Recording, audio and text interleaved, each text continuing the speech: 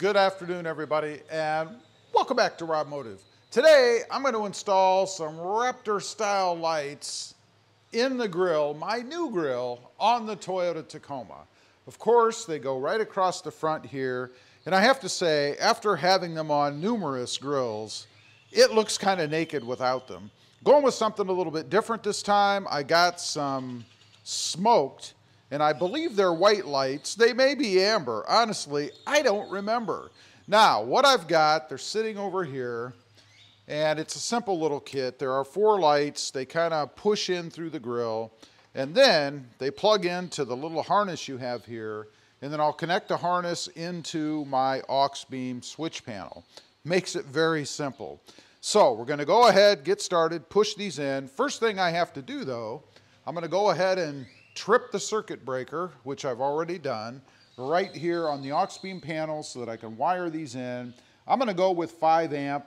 It looks like the maker of those put a 5 amp fuse in, so I'm assuming 5 amp is okay. There's no verbiage with them.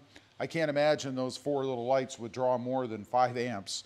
And that's it. So we'll run the wire right under here, right through, right up the side, underneath the panel, and then we'll plug it into the panel. I've shown how to do that before, so I'm not going to show that part.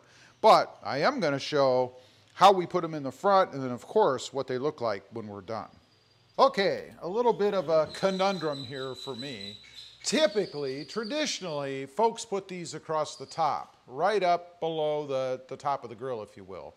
But because I have this customized grill with the RobMotive part in the center, it kind of takes up the 2 holes where they're supposed to go in the middle. In other words, here and here. Now, or here, I could put them up higher. I could go here, here, here, and here, but then they're relatively closely spaced.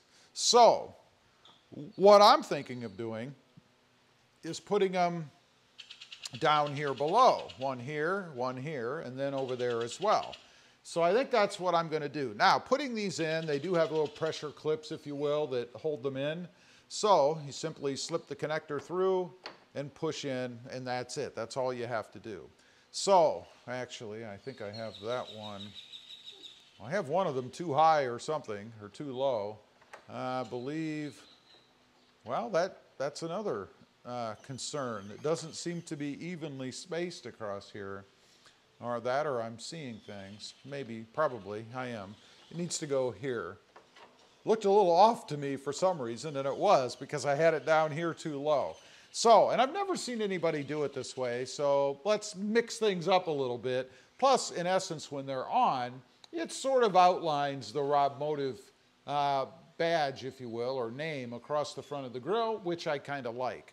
So I'm going to go with that area now. The only other thing that's going to create for me probably is my wiring is not going to reach all the way to the Switch Pro. I may have to extend this wiring a little bit. That's not really a big deal. I can easily do that. There's not a lot of draw on this anyway, so I'm not real concerned. But I'm going to go ahead, get them snapped in, and then we'll get them plugged in the back and tackle that wiring in the front. Okay, we've got them all done, all wired into the aux beam. The other thing I like about these in the place that they're at, or really anywhere on the grill, is they kind of blend in. So unless you're looking to have those seen, most people probably wouldn't even notice them. But let's go ahead. I'm going to turn the truck on, hit the switch, see if they work.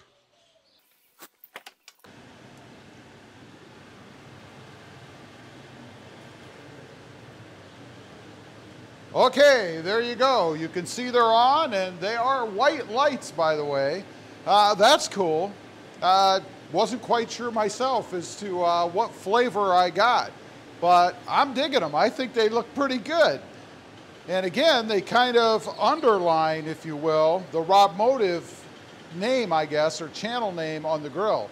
Something a little bit different. I don't know if I've ever seen anybody mount them this way.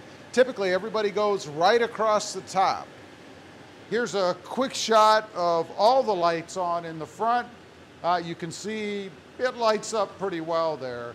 Real quick, I want to get a quick shot of it without the bar on.